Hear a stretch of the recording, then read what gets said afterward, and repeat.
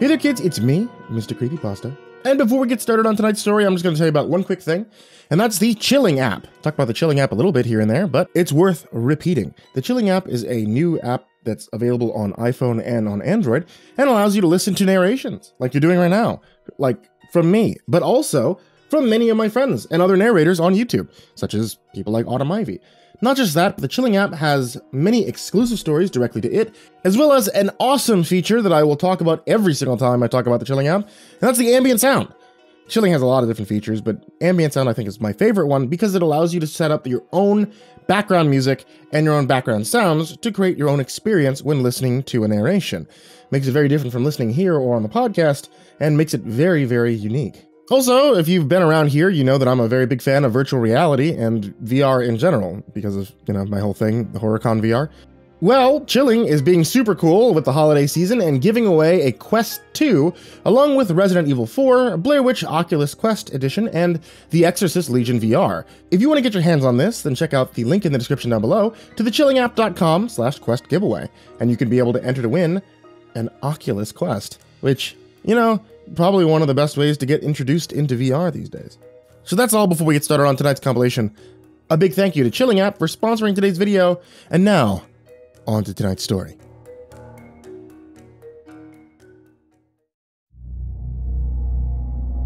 I was headed towards the airport to catch a flight, driving down a country road that my GPS claimed would serve as a shortcut when my luck officially ran out. A sudden flat tire caused me to swerve off the road, slamming my rental car into the side of a tree. The airbags promptly deployed and made me fall unconscious. By the time I woke, I realized I had missed my flight. My cell phone service was shit, preventing me from being able to contact the airline and make an adjustment. So there I was, miles from where I was supposed to be without even a spare or a phone to call for. There wasn't another vehicle to be seen on that dark highway. I was alone, and with no option but to walk. So, that's what I decided to do.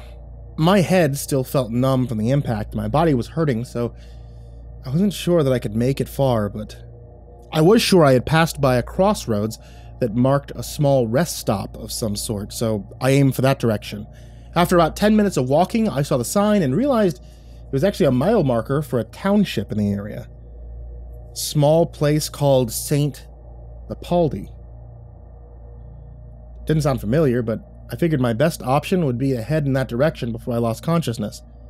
The night seemed darker on this highway, and I felt tired, resting on the side of the road near a ditch as I felt the temperature begin to drop. The weather report had claimed the evening would be pleasant, but to be honest, so far it felt like one long headache. Before I knew what was happening, though, it became a nightmare. I heard this strange bellow coming from the nearby ditch, and it made my hair stand up on end. It sounded like a mixture between a cat and a wolf, maybe an owl. I stood up and I looked towards the gully, trying to see if there was a wild animal somewhere nearby. The whole area seemed still and deserted, almost devoid of life. As I stood there, a chill filled the air, and I heard the noise again. This time I used my smartphone to peer into the ditch and get a better look. There was definitely something there. Some small creature that was crawling along in the mud, but it didn't look like any beast I was familiar with. As I shone the light on it, it turned its head toward me and I nearly dropped my phone. Its eyes, they looked human. In that unexpected moment, I scrambled away and moved towards the road, uncertain that I was safe there anymore. Whatever this thing was, I resolved to steer clear of the side road for the rest of the journey. But each few feet I moved, I swore I heard the creature follow, making its ominous, guttural noises as it crawled along. I felt its eyes were on me as I started to run down the street, desperate to get away from the unnerving thing. I wasn't sure if it was a demented individual or some kind of monster, but the thing moved at inhuman speeds.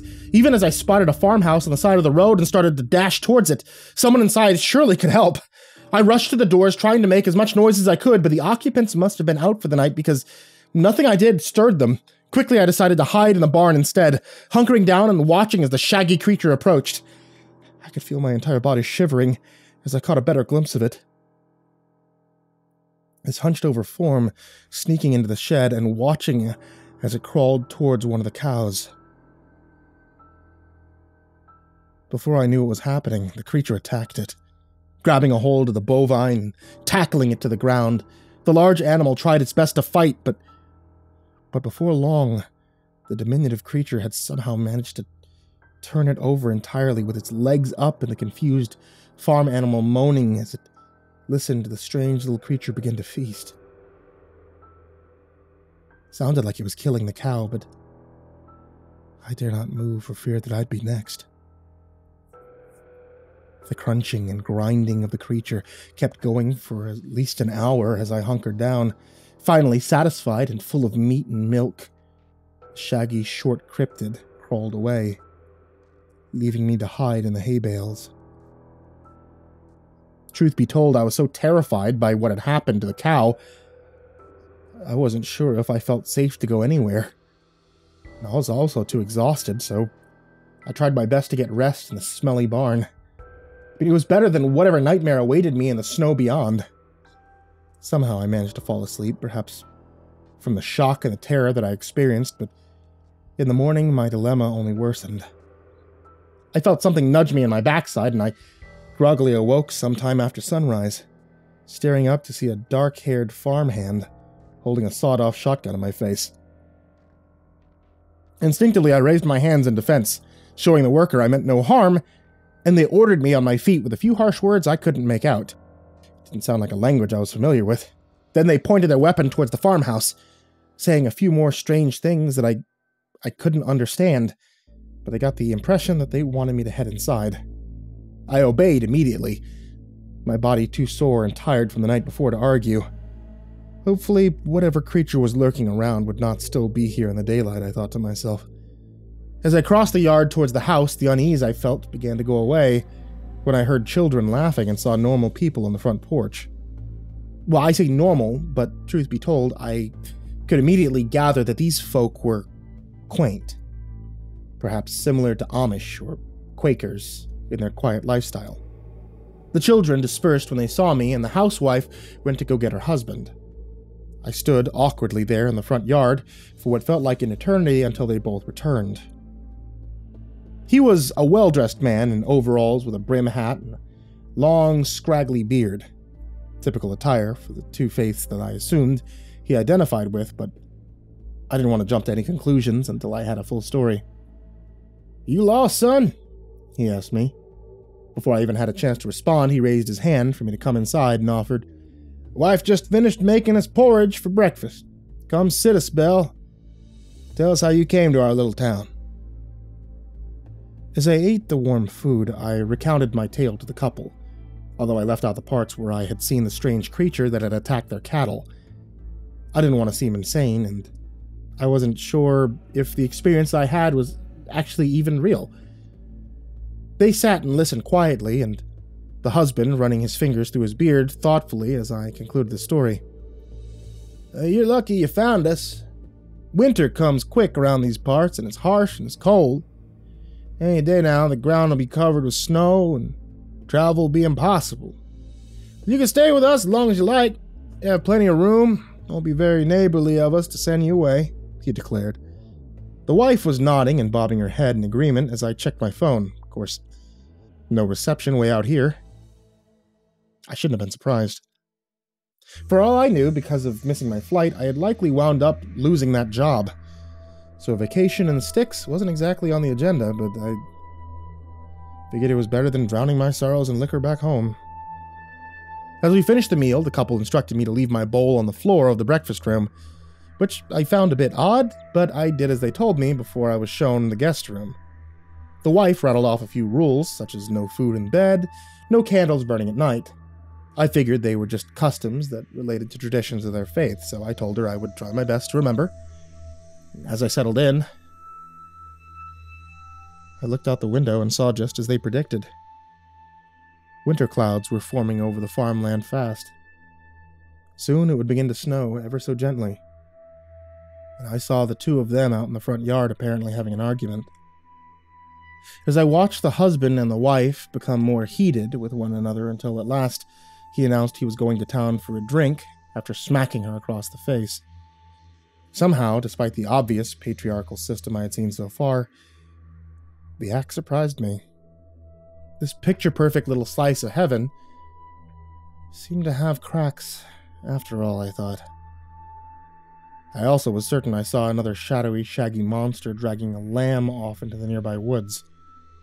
Poor tiny animal bleeding as the wife watched it happen impassively. Her face told me I wasn't simply seeing things. Whatever this strange troll was, it was real. I kept myself as busy as I could the remainder of the day, offering to help with chores and do anything that would keep my mind off the strange things happening around the area. But as the day lingered on, I saw more evidence something terrible and unnatural was occurring in this small town. I was helping put the dishes away for the midday meal when I grabbed a plate with some leftover chicken to throw it away, and the wife stopped me short. "You mustn't bother," she whispered. Her eyes were filled with fear as I lingered near the trash can. I hadn't spoken about the creature to her yet, and I could tell that she wasn't likely to tell me much, but still I felt the need to get answers. "There's something living in the woods." "I've seen it," I said, as I placed the plate back down. Her eyes twitched, and she looked away. "I must prepare for Jonah to return home. Much work to be done," she answered, as she flitted away to another room. Outside, I saw the snow was falling more rapidly now, covering up the roads. But I could see strange footprints out there, moving about the farmland. Evidence of creatures that seemed to be using this area to their heart's content, unhindered by any person. I saw one of them enter the kitchen soon after this thought crossed my mind. It moved like lightning to the leftovers the farm wife had given out. It chomped and it licked at the pan, its wild eyes glaring up at me, daring me to stop them. I could see from their snarled and broken teeth that the creature was ravenous for food. It looked like it wanted to rip me limb from limb. I reached for a knife to defend myself, only for the wife to grab my wrist and pull me back to the hallway. "We mustn't disturb them," she whispered, repeating the instructions as I saw something long and skinny crawl from one of the cabinets. This one looked even more malnourished than the others, its lanky form hardly able to pull its body across the floor. The other creature began to snarl, protecting the leftovers as best as it could. And I watched in disbelief as the two monsters fought, biting and snapping at one another, ripping the flesh off their scrawny bodies. Perhaps what was most frightening about them was how much like children they looked. Starved, naked children that had turned animalistic. The woman kept me still until they had left into the cold, and I dropped the knife, my heart beating wildly. "What the hell are those things?" I shouted at her, but she was too petrified in fear to say a word and insisted we wait for her husband to return. When Jonah made it back to the house that night, the dark clouds covered the sky, but the ground was illuminated by the snowfall. We heard the other trolls moving about the land, attacking animals and neighbors, just the same until he made it in the house. As we ate just a little bit of porridge and yogurt, the rest of their food pantry was barren and dry. I felt the need to break the ice in the conversation. "How long have you been dealing with these demons?" I asked. My stomach was growling for the lack of food, and I knew why. This entire town was living in fear of these creatures, letting them run amok. The husband drew in his breath and put his bowl on the ground. Just as I had finished talking, we heard loud roars against the doors, slamming and opening them over and over again, making everyone on edge as I saw several of the trolls crawl into the kitchen and steal what little food we had left. As the demons took our dinner away, the husband explained the situation as best he could. "They come when the snow hits the ground. There are at least a dozen of them. Some speculate perhaps there are more out there in the woods, but they take what they want, and in exchange, they let us live," he whispered solemnly, even as one of the ghastly creatures licked pudding and yogurt right off of his beard. He did his best not to flinch. "We protect our young ones by abiding by their rules, keep others from being attacked or punished by their cruelty," he added, as the banging came to a stop and the creatures fled out the door again. "But your children starve. Your town does. I could tell just from your wife and your children that they need to have food or they won't make it through the winter," I argued. He pursed his lips, obviously not wanting to reveal another nasty detail of the story, but I wasn't having it. This madness had to stop. "Who's in charge of this village? We should round up all the men, find these things, and kill them," I told them both. "And risk their wrath. Possibly kill even more innocent lives. You're an outsider. You don't attempt to dictate how we live," Jonah snapped back as he slammed his fist on the table. The whole kitchen got quiet as he cleared his throat and added, "Snow's become heavy this year, and therefore our sacrifices will be greater. The elder of our village has chosen to throw a festival to the spirits of the earth, which watch over us tomorrow. And once we finish this ritual, the demons will leave us alone." I saw the wife's face get pale as something unspoken was left out of the conversation, but I decided not to press the matter any further. I was sure the rest of the small village would likely follow the same strange rituals as these folks. And I was considering simply leaving. That opportunity never came, though. During the night, the little creatures came back, this time more numerous than ever, clattering against doors, snarling against the windows. The children cried themselves to sleep, and I hardly could close my eyes for fear of them simply entering the house and doing whatever they pleased with me. I kept the knife that I had hidden away under my pillow that night, as the monsters roamed freely, determined to escape this nightmare the next day. But I was so exhausted from the ordeal, I don't recall much about the morning except Jonah rising and telling the children to dress as though they were attending a Sunday sermon. "You'll be joining us as well. It will be safer than remaining here," the wife explained. I saw genuine concern for my well-being in her eyes, so I decided to not question. I was actually a bit curious to see what sort of ritual the townfolk might perform that would appease these creatures, so I followed them down the snow-covered roads towards the main marketplace. The rest of St. Leopoldi was just as quaint and simple as I expected, a testimonial to their refusal to connect to the modern world. I wondered as we got closer to the town square if this was because of the creatures or something. I saw villagers in their homes and businesses peeking out, all dressed in either their Sunday best or some kind of colorful costume that reminded me of Santa's elves. As we approached the center of town, I soon realized why they all seemed to be shaking in their boots. There was a massive stone statue there of a giantess, carved in the finest rock this side of the main coast, and surrounding her I saw artistic representations of the 12 demonic children that I had seen over the course of the last few nights. The entire square had been shoveled free of snow, too all for a platform to be built around the statue, along with long, tall torches and metallic iron cages that lined the corners of the square. In 3 of those cages I saw people, naked and shaking from the cold and the elements, screaming to be let loose even as their leaders of this small villa calmed the crowd. "Brother Jonah, have you brought our final sacrifice, the fruit of the country?" one man asked. "I have, Lord. He stands before you now," Jonah responded.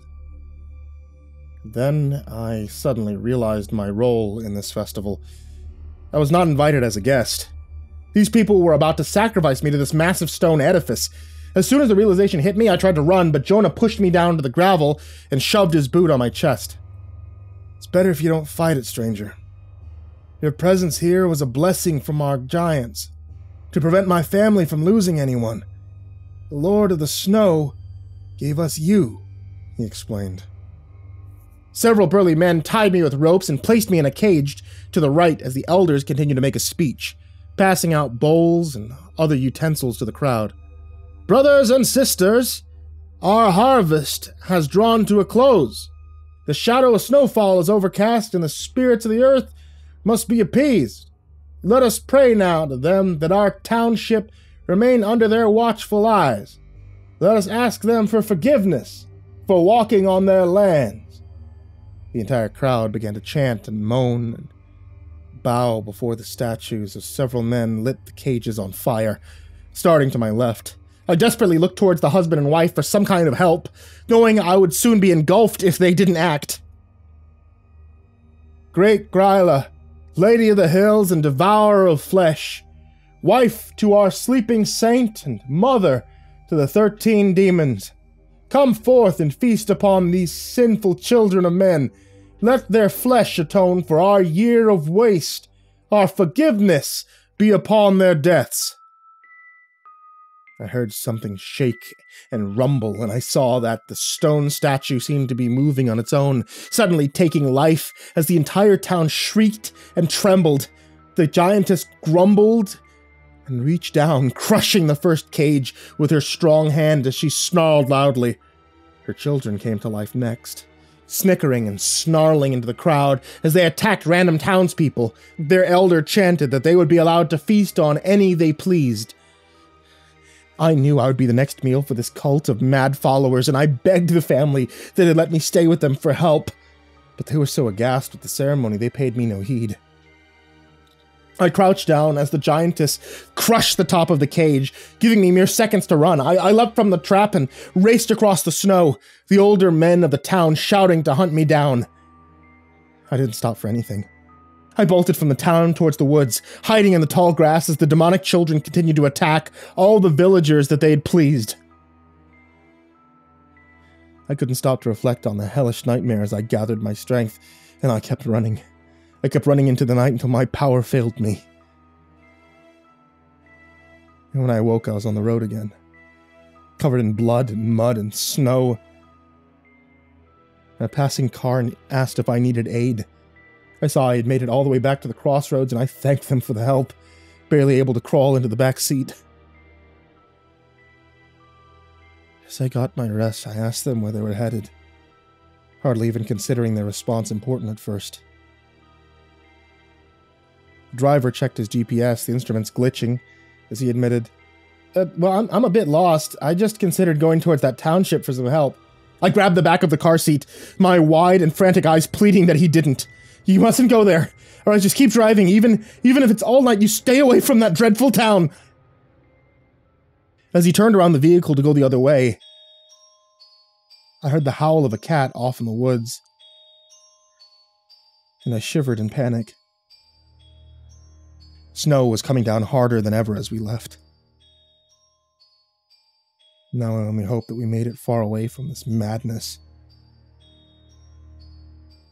before another nightmare took shape.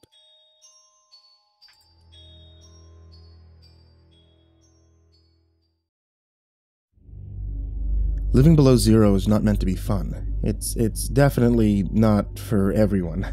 And I certainly wouldn't be here if it wasn't for a rather nasty divorce a couple years back.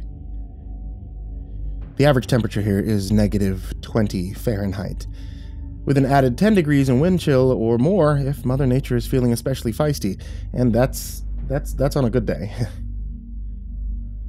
Thankfully, I had the skills to get a fairly decent job for this area, that of a forest ranger. The position is a bit different from the usual kind in places since we're so remote. Most of the time, I'm traveling across the snowy wilderness, stocking up public cabins with supplies. These cabins usually have what some call backcountry accommodations, and by that I mean we supply the bare minimum, and the rest is up to you. This includes food, water, bedding. So don't expect getting a 5-star Hilton unless the last camper that stopped by was kind enough to leave you something.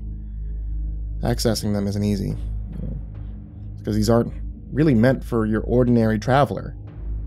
To even make it up here, you need to be prepared. Can't even tell you how often I find frozen corpses of hunters just a few miles from the cabins, killed over simply because they didn't plan ahead. One of the biggest things that I have to contend with, besides weather and wild animals, these creatures are smart and like to break into places to steal anything they can get their grubby little paws on, which is why we stress that campers and such shouldn't leave anything behind.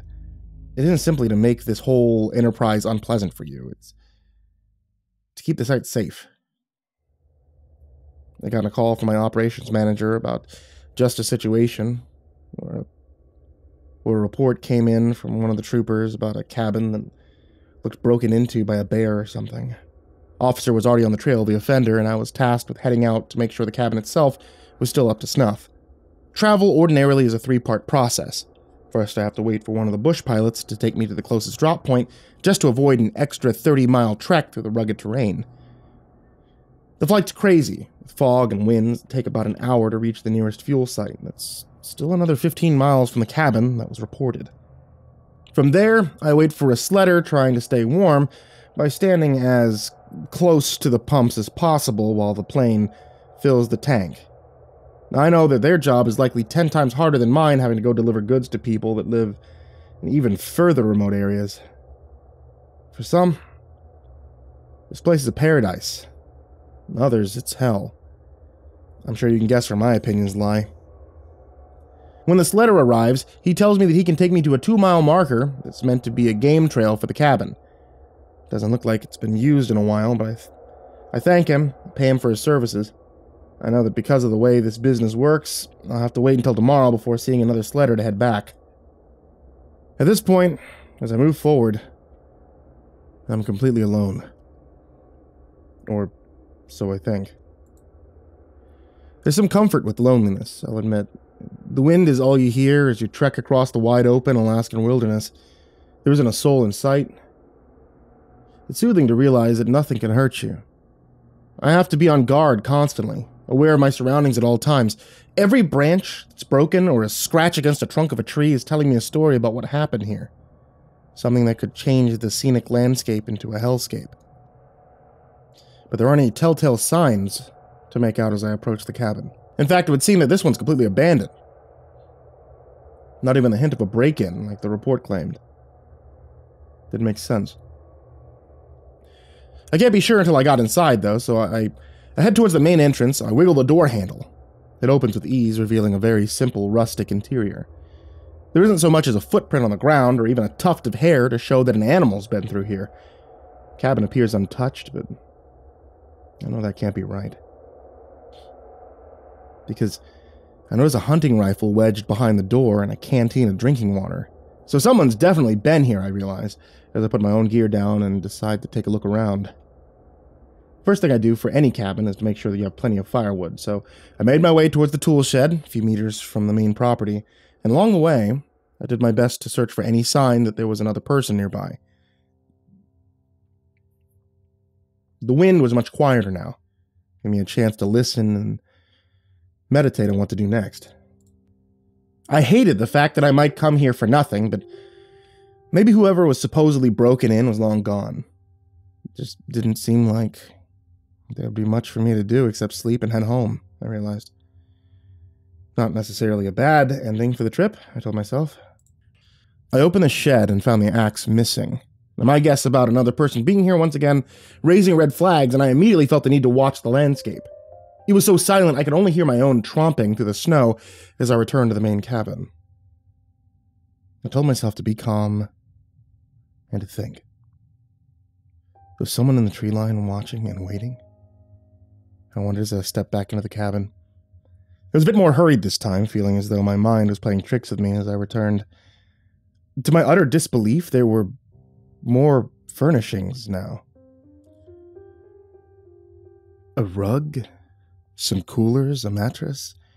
I had only been outside for less than 10 minutes. I hadn't seen anyone approach the cabin, I thought, as I got my own pistol off my hip and checked the rest of the tiny property. There wasn't another entrance into this place. So how had they managed to sneak past me when I went to the tool shed? I peered towards the tree line. The whole area looked deserted, but these new items in the cabin did not make me feel at ease any longer. I was being watched. I was sure of it. I knew I would need to keep vigilant the rest of the evening. No sleep for me. That wasn't going to be easy, though, as I knew I would need to journey out again for fresh food and water, or else I wouldn't be able to make it through the night. I could potentially starve myself, but I knew that That would make me more vulnerable to whatever was out there roaming the wilderness. I decided as I left out the front door to prop up a trap of sorts to see if I'd be able to catch the perpetrator in the act of entering and leaving. Simple tripwire with a bell attached to it would do the trick for any animal, but I think this was likely a skilled hunter, so I had to think outside the box. Have the wiring set up inside where it was difficult to see. It'd probably only work once, but it would get the job done, I thought. I looked towards the snowy fields that surrounded me and I felt uneasy. The entire territory was deathly still now. Not even a sign of deer on the trail or birds in the sky. Like everything had come to a stop. Grabbing the hunting rifle, I decided to make a quick run to the nearby forest for dinner and then get back as fast as I could. The longer I stayed, the more exposed I was. I only went maybe a mile from the cabin, using the deep woods to the east as cover to watch a grove of trees and pick off a few squirrels. It wasn't much, but in this wasteland, I knew not to be picky. As I shot my third, I heard the bell ring from the cabin, and I didn't even get a chance to grab my kill. Instead, I was running. I was leaping through the snow to find out who or what was there waiting. The door was wide open, and I saw boots to the side of the bed, immediately feeling on edge as I shouted at the door, "This is Ranger Tom Frere? Come out of there peacefully, and there won't be a problem," I urged. I could see wet footprints of someone that had entered. There was no response, and I cautiously peered through the empty entry. I ventured inside, shocked and confused to see the cabin mysteriously empty, except it now had even more furnishings. Canned food, flowered plants, hunting trophies on the wall. I felt like this was the sort of thing that would take months to do, and yet whoever was stalking me had done so in mere minutes. I shouted again that they should show themselves, but I didn't get a response. Was I losing my mind? The night was falling fast, but I was too alert and paranoid to sleep.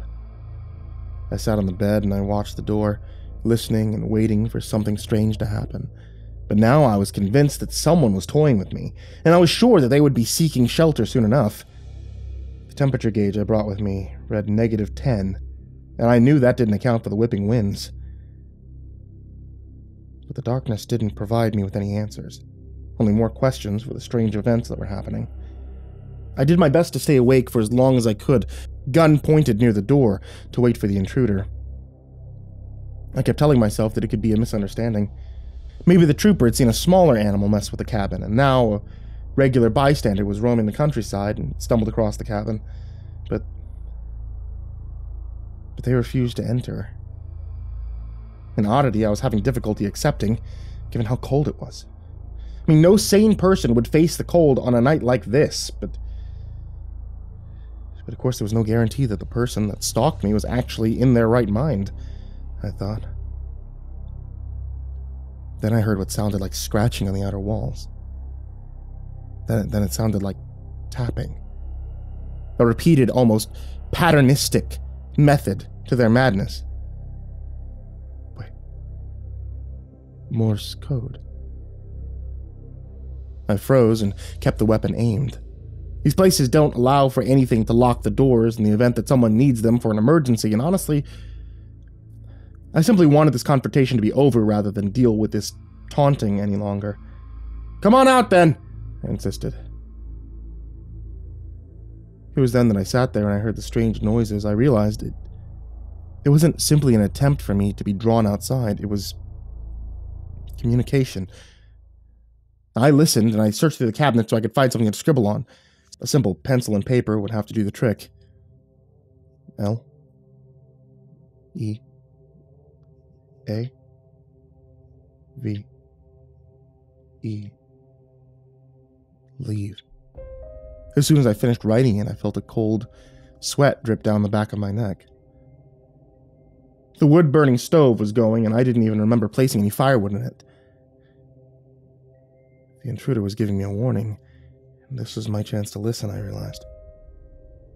But I had nowhere to go, nor was I sure that this wasn't a trap. The nights here are far worse than anything you might endure in the day, and even with the best of gear, traversing the snow in the middle of the dark was a bad idea. Not just because of the animals, but because of how easily you can get lost. The rapping against the outside of the cabin became more incessant. and I wondered if there was any chance that survival to escape would be even possible. I pushed open the front door and shouted towards the empty horizon. "I'm not leaving until you show yourself!" In response, I heard the sound of a shotgun, and I dropped to the ground. I couldn't tell you for sure where the hunter was firing, but it sounded like I was right in their line of target practice. Instantly, I slammed the cabin door shut and clutched my own weapon to my body. The shots hit the side of the cabin repeatedly. The mysterious hunter trying to scare me into the open. No, I wanted to get out of here, okay, but now I wasn't sure outside was any safer than inside. And then things were just beginning to get weird within my confined space. Already it felt like my mind was playing tricks on me about the interior of the cabin. I went to the small kitchen that was sealed off from the rest of the area, assuming that it would act as the extra shield for the attacker to break through and buy me a little bit more time. Instead, as I opened the door, I found that it led nowhere. I stared at the blank wall, confusion rippling across my body as even more shots rang out. The door flung open and I heard this strange howling. Something was inside the room with me, but I couldn't see it. It pushed against me the way a strong wind would, and it made me fall to the floor and drop my weapon. And then I saw the supernatural phenomenon begin to occur. And had I not experienced it with my own two eyes, I would call myself a liar, but I knew that no force on earth could cause the items in that cabinet to begin to levitate. It was as if some great invisible force was tossing items at me, screaming at me to leave. Was it just an animalistic growl, or was there someone else there? Someone from beyond the grave haunting this wilderness? I heard scratching against the windows, and the cabin began to rattle, almost like a quake was hitting it. A virtual impossibility in this region, I realized, as I stayed completely still and watched the cabin begin to sink toward the snow. The floor was disappearing, and my invisible attacker was trying to escape. The windows shattered, and the logs began to split in two. The ground was opening. Bits of wood and destroyed chunks of floorboard were being sucked into a strange, abysmal whirlpool that was forming a gap between me and the front door. I thought as I saw footprints run off into the snow, the stalker escaping ahead of me. I pushed my back against the wall, trying to desperately call for aid on my radio. It felt like a bad fever dream, a dangerous hallucination that would take my life. I wasn't even sure if anyone would hear me, but I had to try. Mayday, Mayday! Ranger Freyer here. I'm over in cabin 305 requesting assistance. I shouted into the device as the sinkhole made a roaring noise.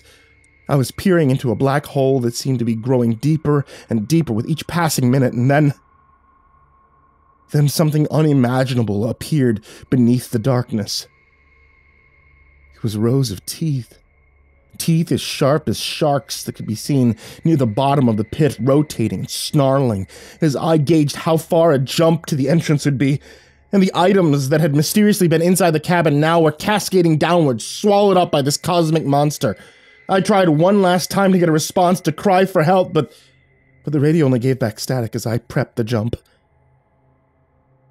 And then I saw a shadow cross the front door of the cabin. The intruder had returned. I steeled myself and I leapt across the hole, using all of my strength to make the jump. It felt like the shadow was yanking me to safety, something unseen making sure I didn't die, and I was just barely making it. Even with this unseen help, I crawled over the edge of the pit and I caught my breath, the radio coming to life with a response. I clutched it and tried to hear what my rescuers had said. But it sounded like my own voice echoing back. Mayday, Mayday, this is Ranger Freyer, the voice said as I moved out of the front door. The night had shifted to day, the entire Alaskan wilderness no longer looking like the icy land space that I was familiar with, and suddenly I was in a wasteland. A place beyond what this world could comprehend, a mixture of colors and shapes that were swirling in and out of reality as I stumbled to keep upright. It reminded me of a time in college when I had actually taken psychedelic mushrooms for a trip, and I regretted it. Everything looked like a parallel world, foreign and strange. Trees were either upside down or hanging in the air rather than rooted to the ground. The sky was splitting open and the stars were moving to and fro across the sky. There were creatures with thousands of eyes in the heavens, reaching down to consume the sinking cabin. A massive pillar of fire rising into the air as the final bite of the rural building were crushed by the darkness. The radio screamed louder, my voice again. "Leave now," it urged. I dropped it in the snow and started to run. It felt like the landscape was stretching on forever. The clouds wouldn't move from the sky, and nor would the sun. Was this some sort of strange phenomena that would cause this cabin to be trapped in a cosmic glitch?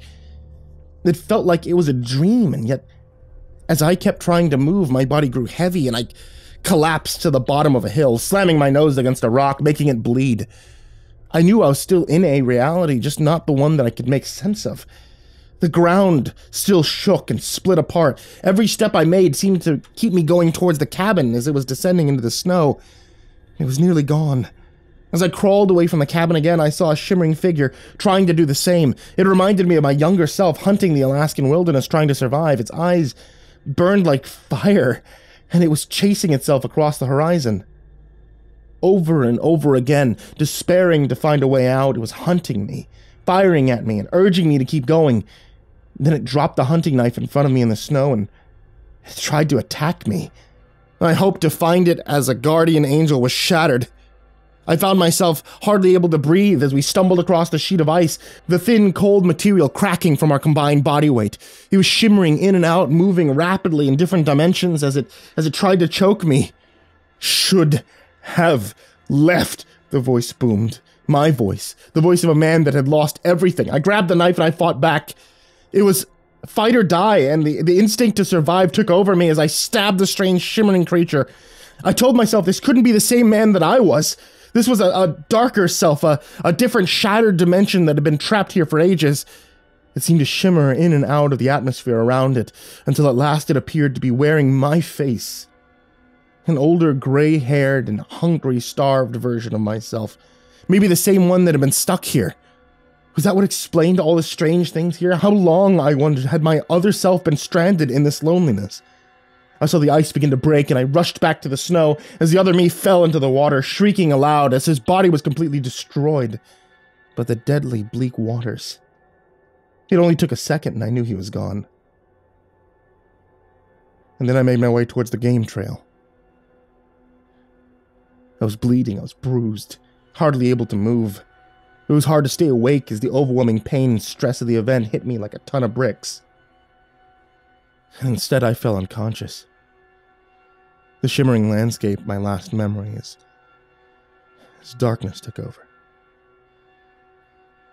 About an hour later they found me, offering fresh water and binding me onto their sled to get back home.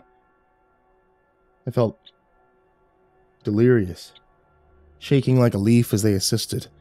I tried to warn them of the dangers of this place, but couldn't even make the words come out. "Stay down, mate. You're wounded pretty bad. Something attacked you," the hunter explained. I was barely coherent, still trying to come to terms with everything I had seen, but I finally told him I needed to get to the operations facility. He got me to the nearest airport where I found cover and waited for a plane. I noticed the sun seemed to be especially bright for such a cold day, but he looked at me confused. "It's just now November. When did you think it was?" he whispered.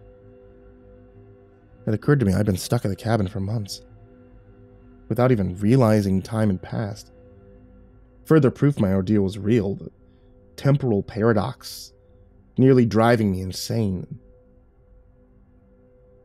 And maybe it did in some fashion. Some version of me was there, so desperate to escape, he considered killing me the only solution. Maybe by killing it, I freed him. I didn't know what to make of all of it. But I made the request to operations that we should shut the cabin down. I blame the bears. They didn't question it. It's common enough for the animals to ransack the place, even the ones that had properly set up traps. So to soothe my own weary mind, I told myself it was bears. I convinced myself that what I experienced couldn't have been real. Some deep inner soul that still keeps me restless tells me I know it wasn't. And some part of me wonders if maybe I'm still trapped in all this, is an illusion. I'm still at that cabin. I'm still waiting and sitting, staring at the door, pointing the rifle, thinking that I just have to wait a few moments longer for rescue.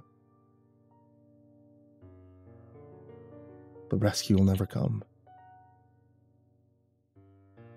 Maybe it never did. Or maybe it did, and I'm too far gone.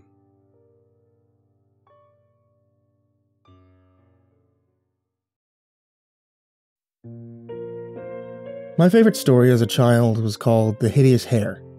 Of course, it went by other names depending on who was telling it, and what kind of mood they were in. My father never liked that name. When we were snuggled in bed, he sat by our nightstand with his fingers running over the grooves on the dollar store lamp. He called it the hag in the hair. If he felt especially adventurous, he'd replace hag with a word we weren't allowed to say, as the scrawny little 10-somethings that we were. The story in question was a well-loved one, passed down from our thrice great-grandmother to her son, and from there to her daughter, and so on. All the way to our father. The lesson was simple enough to grasp, but it wasn't one learned by the glass slipper fitting on the princess's foot, or the frog shedding his slimy skin for that of a prince. Once upon a time, my father would say in a hushed tone as if he was telling us a secret tale that was only for Jacob's and my little ears. There was an old hag who lived in a tiny house in the middle of nowhere. The hag in question did live in the middle of nowhere, and behind her house was a vegetable garden. Rabbits would come and steal bites from her carrots and lettuce. She didn't like it, not one bit. She hated rabbits. So when fall raked the last of the trees bare, and the winter's cold fingers crept up ever so slowly, she sat in a rocking chair, reading how to get rid of the little bastards. And that's when she heard the very first knock. It wasn't an ordinary knock, mind you. It was a thump knock. She knew it must have been an animal at her door. When she moved to the door and threw it open, there stood a hare. It was white as the driven snow, but was by no means perfect. It bore mangled ears and an empty, bloodied socket where an eye used to be. The poor creature had seen some hardship, that was for sure, but of course the old woman had no sympathy. "Miss, if you might spare some warmth for the night, I would be forever in your debt. My warren has flooded with the autumn rain." My father would always pitch his voice up an octave and soften his eyes when voicing the rabbit. The hag's voice was always low, snapping tone like dry twigs in a fire. For a moment the hag laughed. It was the laugh of a mean old bitch, the kind that made you think of ruby slippers and gingerbread houses. "You think I'm going to let a silly old rabbit stay the night in my house? That's a gag indeed. You better get off my porch or I'll get my gun and spatter your freaky little face all over it." The hare, terrified for its little life, bounded away into the thicket. The next evening was colder still. The thump knocking came again as the hag was embroidering a small fox into the middle of a flower ring. She loved foxes. Foxes eat rabbits. Of course, they also eat chickens, but all of hers had disappeared several winters ago under mysterious circumstances. She stood and threw open the door yet again. She met the chilling air with disgust, just as she did the rabbit's renewed pleading. "Miss, surely you can spare me a night's shelter. My body's so weak. I don't think I can stand another night in the cold. In this cold, hungry forest. I'll repay you however I'm able." There was no laugh from her lips this time. She only stared down at the bastard bunny. "You do better in the forest than you will if you keep tottering around my doorstep. Get gone, you hideous hare!" With that, she made for the broom closet before it could feel the bite of straw. It scampered away into the thicket once more. The next evening, the first snow of winter had just begun to grace the ground. The hag sat by a roaring fire with a pot of tea and a small platter of cheese and bread.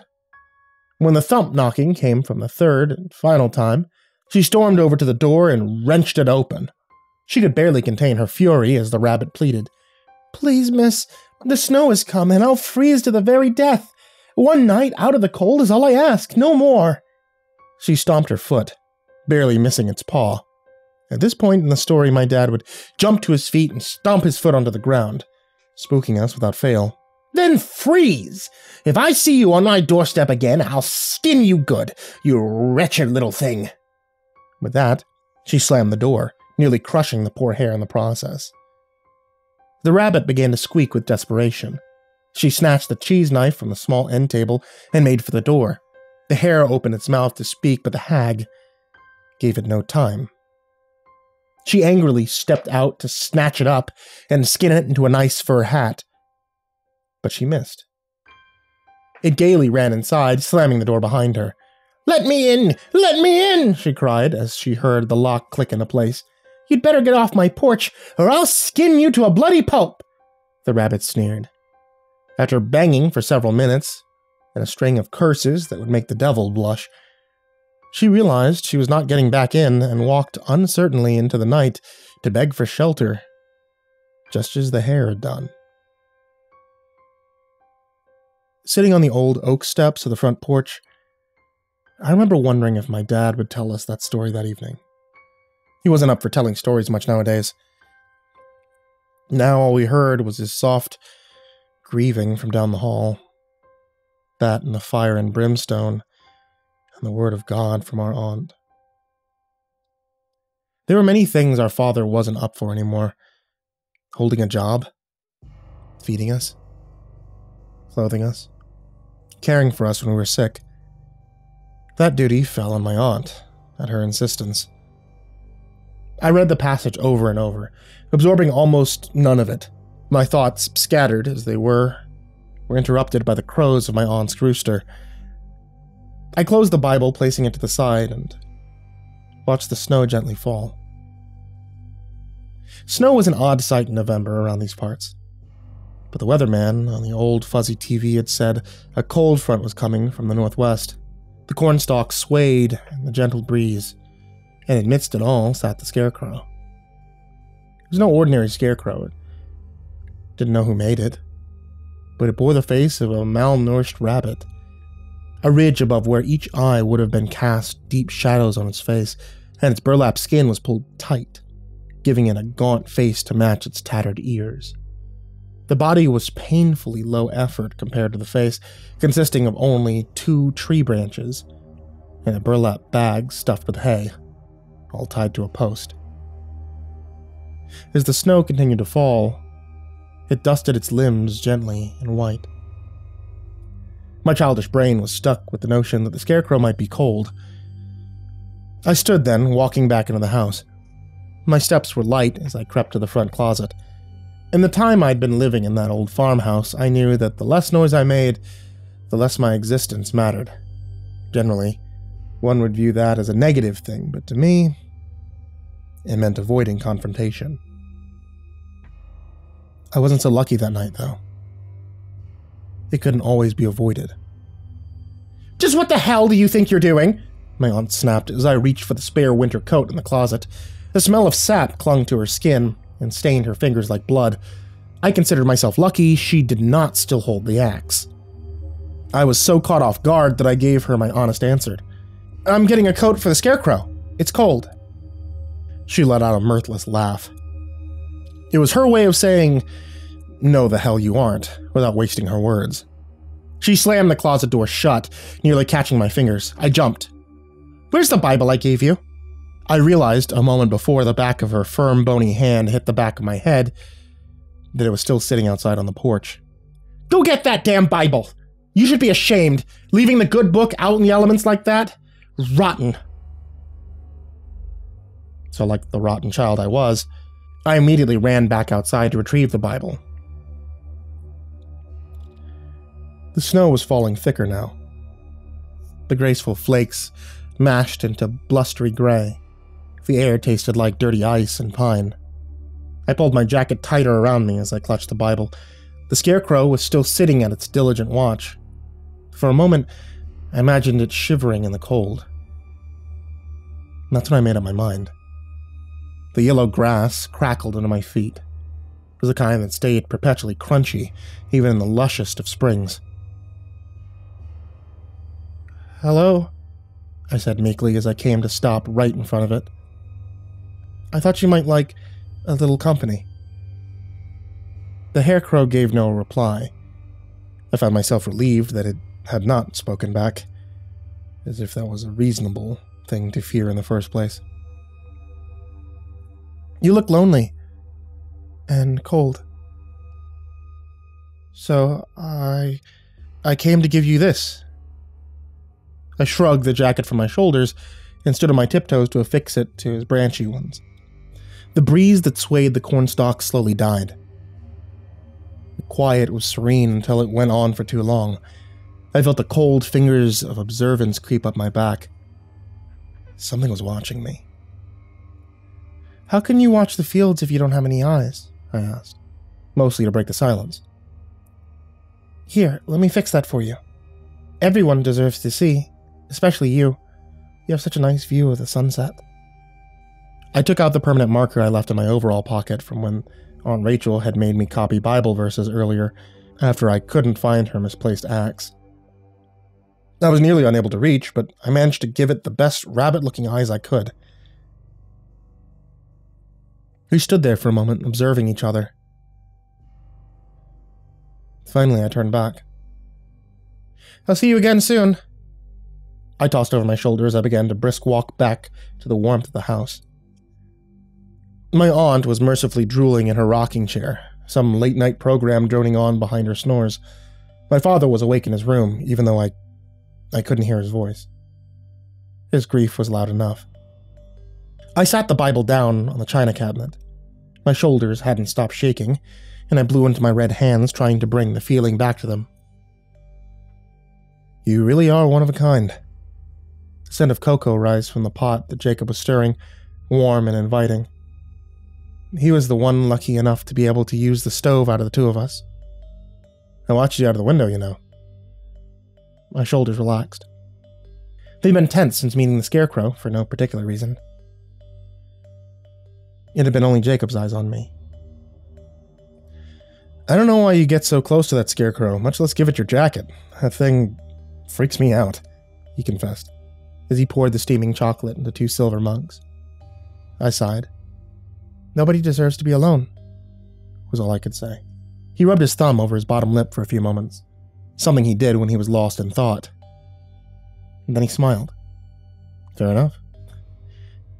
But you better not go asking me for any of my clothes when yours are on that rabbit out there. You'll be running around yelling, my shoes, the rabbit took my shoes. But you'll just have to be barefoot as that scarecrow tap dances all the way to New York City in your little Chuck Taylors. We both howled with laughter at this, until we nearly woke my aunt. Once we drained our mugs and our bodies had returned to its normal temperature, we moved up the creaking old stair to our bedroom. Worn white sheets swallowed us whole, and we both fell into a comfortable silence. There was no bedtime story from our father that night. Just as the first rays of sun were creeping over the windowsill and the rats in the walls were beginning to quiet, our Aunt Rachel woke us up for school with little more than a, "Breakfast is downstairs, don't be late." She was a brash woman. Some would call her behavior abusive, and they'd be right. But in those days, it was all filed under the all-too-broad label of strict. Still, she did the bare minimum of keeping us alive and healthy. As I walked out onto the porch, where the thin layers of snow from the night before had begun to melt, I saw my jacket. Jacob dragged behind me, and I wondered if it was him who'd retrieved the jacket and left it there on the porch so our aunt wouldn't turn my backside inside out. I just shrugged and I put it on. Jacob met me at the bottom step with our school bags, and off we went. It wasn't a long walk to and from school. The town had one bus and one route. It didn't end up in our neck of the woods for one reason or another. Though school was a safe haven, I hadn't made many friends there. Today would be the day that changed that. That day was the day where the teacher stood at the front of the class with a girl clutching the black strap of her Lisa Frank backpack and introduced Naomi to the class. When I met the girl who showed me her favorite books amongst the middle school library shelves, when I met the girl who held my hand in the hallway and gave me a quick, innocent kiss behind the tunnel in the rickety playground, That day changed my life forever. I skipped down the dirt road home. Jacob tried his best to keep up with me. The breath of honeysuckle flowers in the air felt sweeter that afternoon. "What's got you about to fly away? Jeez, you're like a kite." For the first time since getting to school that morning, I felt a note of hesitation. I mean, sometimes I wondered what would have happened if I had kept a secret. So I hadn't found validation in Jacob. I scanned around and then whispered as if the very trees and dirt had eyes and ears. "I kissed a girl today, Jake." This nervous feel about how it was wrong, like some part of me expected, and ooh rose from his mouth. The kind of jeering that fills classrooms when somebody gets called to the principal's office. Pandora has a crush on somebody? Is it the new girl? We spent the last leg of our journey home lightheartedly bickering back and forth as siblings tend to do. It was only when the house came into view that Jacob grabbed my arm and stopped me. There was a deep sadness in his voice. "Pandora, listen to me. This is important. Whatever you do, you cannot tell Aunt Rachel about this, okay? She won't like it. I want you to keep it a secret between us for now, okay?" At that time, it didn't click in my mind why he'd said that. The bruises of Jacob's arms and legs, the cries of unclean for my aunt, and the sad look he often had in his eyes in that year that we lived with her never truly hit me until the day it did.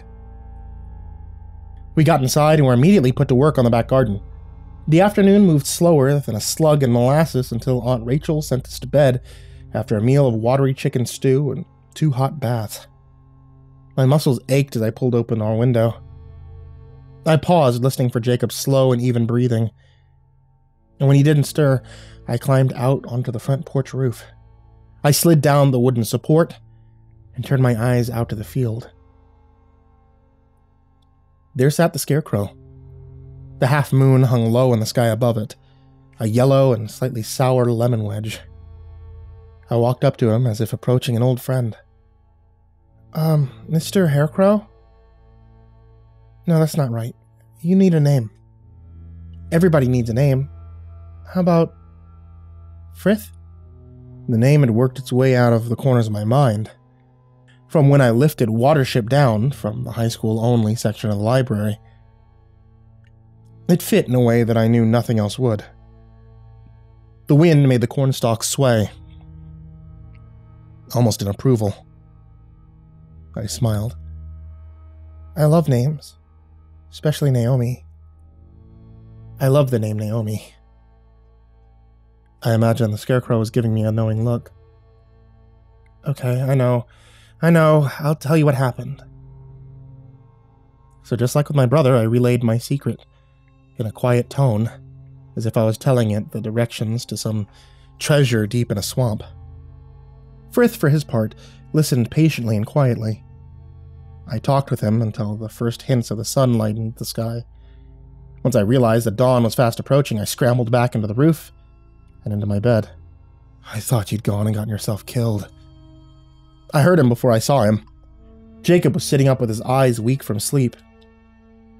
Then I went and looked out of the window. Why do you like that scarecrow so much? It gives me the creeps. I sighed, and I began to change out of my pajamas and into school clothes. I hadn't shut my eyes the entire night. School would be exhausting today, even if it was better than here. He looks lonely. Nobody deserves to be alone. And I know I'm the only one who's brave enough to go spend time with him. I paused to pull on my shoes before adding, "No offense, Jacob." He pulled himself out of bed. The cycle of school, chores, homework, bed started all over again. Whatever free time I had was spent with my brother, my nose in whatever books I could hide from my aunt, or talking with my quiet friend Frith. Days turned into weeks, weeks into months, and months turned into nearly a year. My aunt only got worse in her treatment of us. The night that we were sent to bed without supper, and the pages of Bible verses we had written gradually grew in number. We saw very little of our father during that time. Only the ghosts of his footprints moving to and from the kitchen or bathroom at odd hours of the night, and the whispers of weeping for our mother and his wife. I never blamed him for turning a blind eye to our abuse. And I still don't. He was at the bottom of an inescapable ocean. That's why when he walked in on the night of Halloween, after we'd been sent to bed without supper yet again, Jacob and I were shocked to see him appear in our doorway. He looked fragile, in the purest sense of the word. His perpetual sore eyes crisscrossed with red veins. He'd eaten very little food in the months since we'd gotten here, and his figure reflected that. He was more rake than man. He ran a hand through his matted orange hair and sucked in a breath through chapped lips. I held in my tears at the sight of him. "You kiddos have time for a bedtime story?" I saw the renewed joy in his eyes when our faces lit up. "I think we can fit you into our schedule," Jacob said in a breathless, happy voice. He sat down on the end of my bed as Jacob flew across the room to us. Our father started a tale about a little girl living high in a tower, but I stopped him. "Dad, you should tell us something scary. It's Halloween after all." He rubbed his scruffy chin as he considered my request. "You two are awfully young for that sort of thing, aren't you?" I laughed a little. "Dad, I'm 13. For a moment, his eyes filled with sorrow. I knew now what that look meant. It was one of a man watching the lives of his kids slip by him, knowing that he wasn't present for it. Yeah, I guess you're right. After several long moments of deep thought, our father began to weave a tale about two little girls wandering in the forest on Halloween to find a magic well, only to find out it was haunted. It wasn't his best, but it kept us gripped until the very end. When the story concluded, he stood up and rubbed his face. "I love you both so much. Don't ever forget that." He reached out a hand and offered us both a small brownie in the shape of a jack-o'-lantern. Our aunt didn't believe in Halloween, so there was no hoard of treats for us to be had. Jacob and I eagerly took the treats, and our dad smiled as we filled our stomachs with sweet chocolate goodness. He got to his feet and wiped at his perpetually weepy eyes. "I'll be around more for you two now. I promise." I can't say for certain whether he would have kept that promise or not. I like to think that he would have. The weekend slipped by like a fish in oil. I stood in my locker after lunch Monday, searching for my math book. My face flushed when I felt two firm fingers press on my shoulder blade. "You'll never guess what I saw," Naomi whispered, as if she'd seen into King Tut's tomb. I stood turning towards her. Her eyes were soft but sly. She was hell on wheels, but she made my heart sing. "What? Don't leave me in suspense." She nodded towards the block of lockers where the obnoxious teen boys would often mill about and said, "See that locker over there? There's something in it. A Playboy." I was a sheltered child. She said the word Playboy with a drama that didn't land for me. "What's that?" She took my hand as we crept down the hall. It was beginning to empty out as stir-crazy kids piled into the worn jungle gyms and swings outside. "It's a magazine with naked ladies." My jaw dropped. "Seriously? I think I can get it for us," she said with a grin. The concept of something so scandalous, and private, in my young mind being proudly on display along with my still emerging sexuality, made it an offer too tempting to pass up. We found the locker in question, and she held a callous hand up to her ear as she worked the cheap blue lock. Naomi was an artist, and her medium was mischief. When the padlock popped open with ease, she handed it to me. "You do the honors. No snooping. We just want a magazine." Naomi had a strange sense of morals about such things. Thievery was fair game, but only in moderation. Nothing more than we came for. She would have made a wonderful Robin Hood. I pulled open the locker, and my heart froze in my chest. It was empty, save for a large white hair twitching on the metal floor, its head bent sideways, and dark, frothy blood dribbling out of its nose and mouth, pooling onto the floor. Bile rose in my throat as a jarring noise grew around me, from everywhere and nowhere. The dying squeals of a rabbit were something I should have considered myself lucky not to have heard before then. The cry felt like a child's, one that was screaming for their life. Before I knew what was happening, I felt the lockers on the opposite side of the hall against my back. I tumbled to the floor as a wave of nausea and dizziness washed over me. "Pandora? Are you okay?" Naomi helped me to my feet and steadied me. I pointed at the locker, blubbering something about rabbits. She looked, and then so did I. It was gone. I wondered if it was ever there in the first place. I rubbed my eyes as Naomi nabbed the dirty magazine. "I haven't slept very well lately," I muttered. "Bad dreams." She smiled and put a hand on my shoulder. "That's what rabbits do, don't they? They disappear." I laughed. Then she laughed. Then we laughed so hard I forgot what we were laughing about. She pulled me into the bathroom, and we flipped through the pages of nude women in erotic poses as we huddled in the last stall on the right. When the bell rang, she pressed a soft kiss to my mouth and asked, "Do you want to keep it?" I stared at the outstretched magazine. The offer was tempting, yet so dangerous.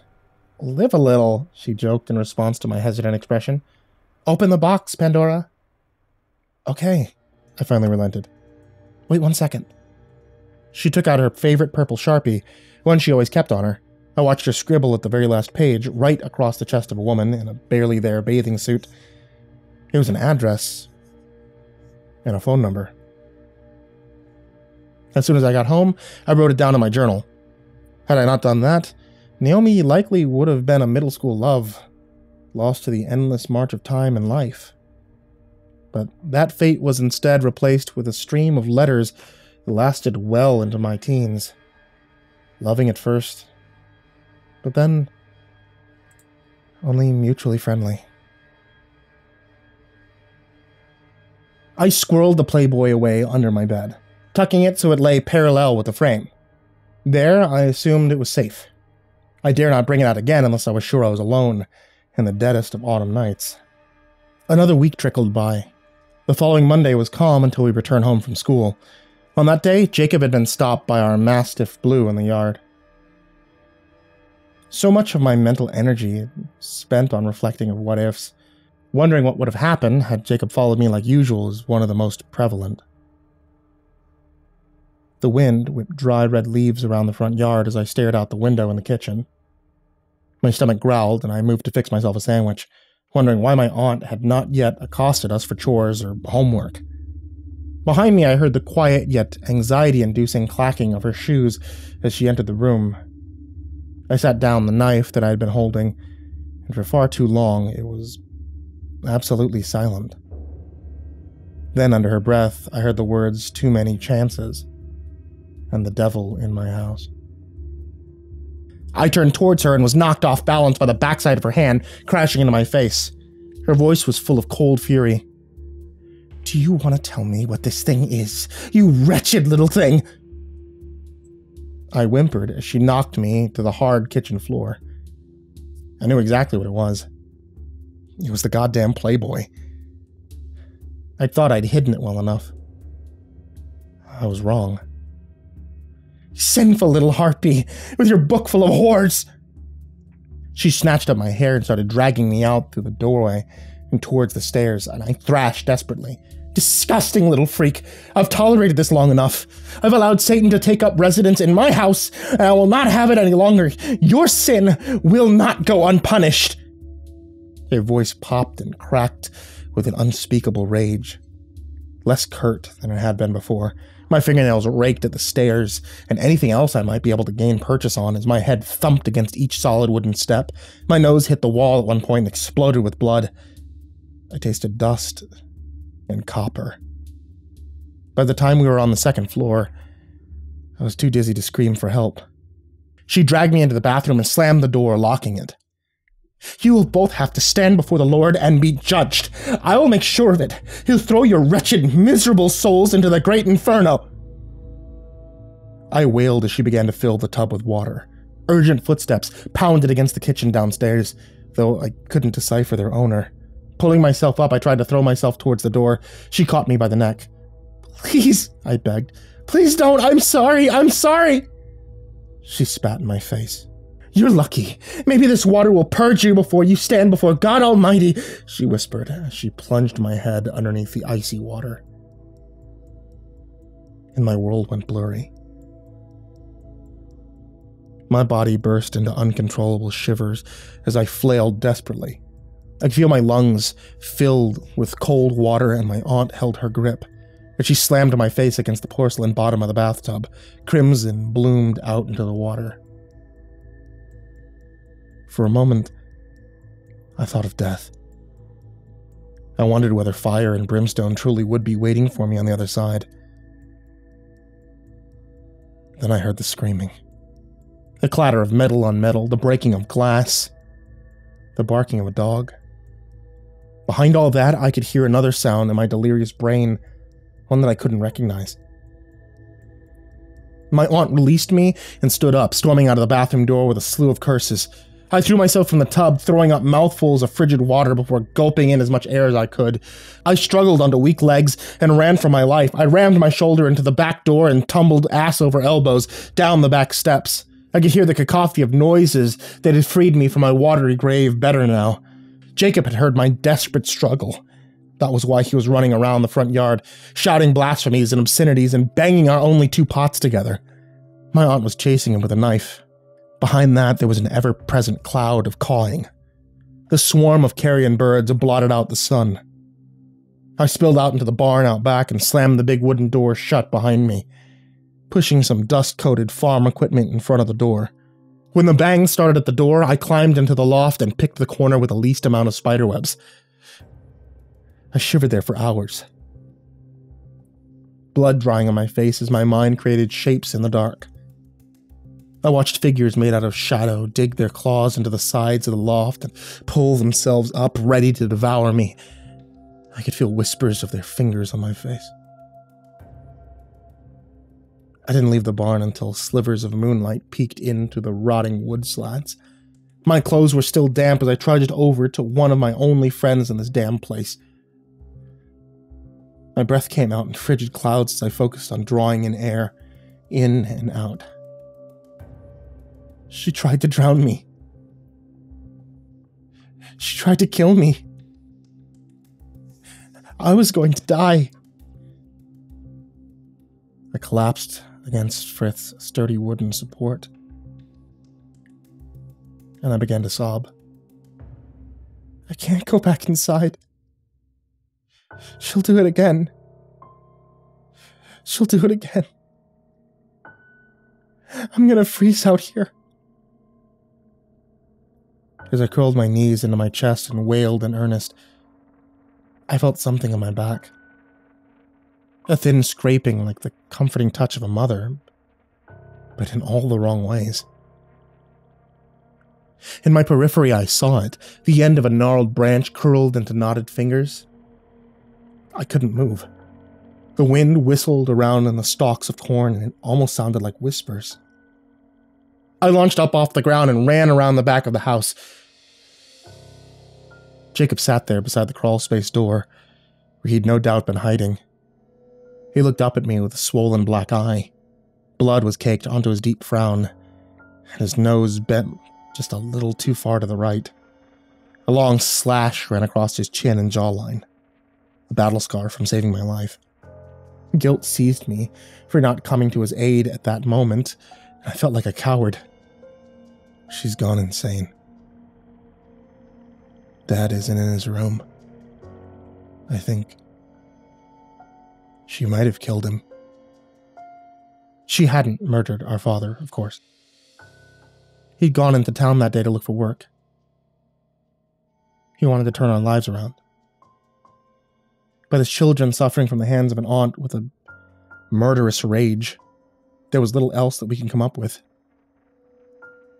I didn't tell Jacob about the scarecrow, but it had touched my back with its crackly tree hands. Too much was going on. Though I knew he would believe me, there was only so much a mind like his could stand. We snuck back into the house, Jacob pulling me along and whispering reassurances as we climbed the stairs. Our feet as close to the wall as possible to avoid making the old wood creak. I could only breathe easy once we were in our room and the door was locked.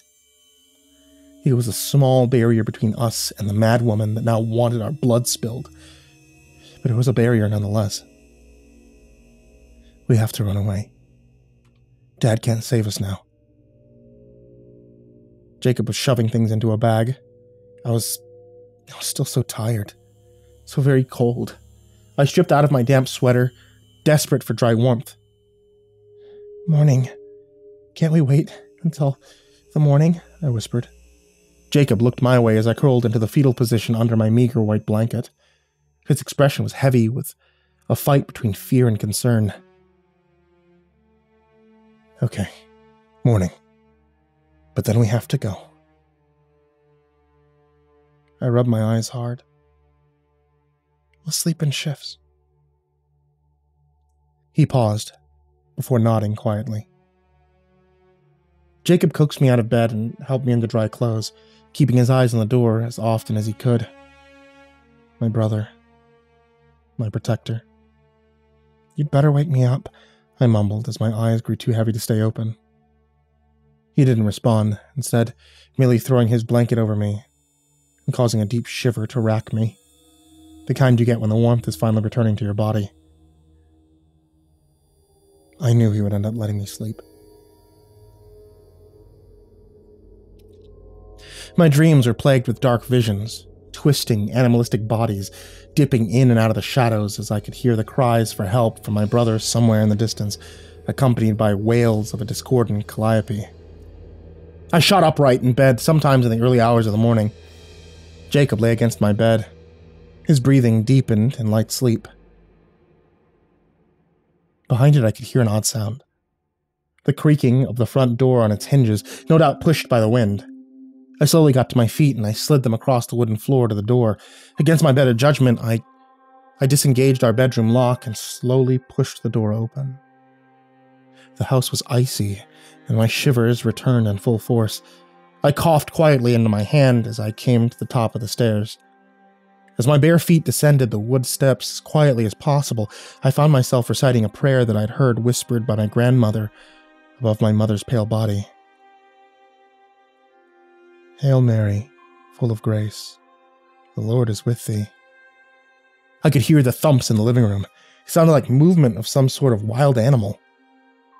Blessed art thou amongst women. Blessed the fruit of thy womb. The air smelled sour like rotting plants and urine. Holy Mary, Mother of God, pray for us sinners now. Terror seized my lungs, making it hard to breathe as I neared the bottom. And at the hour of our death. I reached the bottom step and peeked into the living room. Holding my aunt above the floor as her pink slippered feet swung frantically was...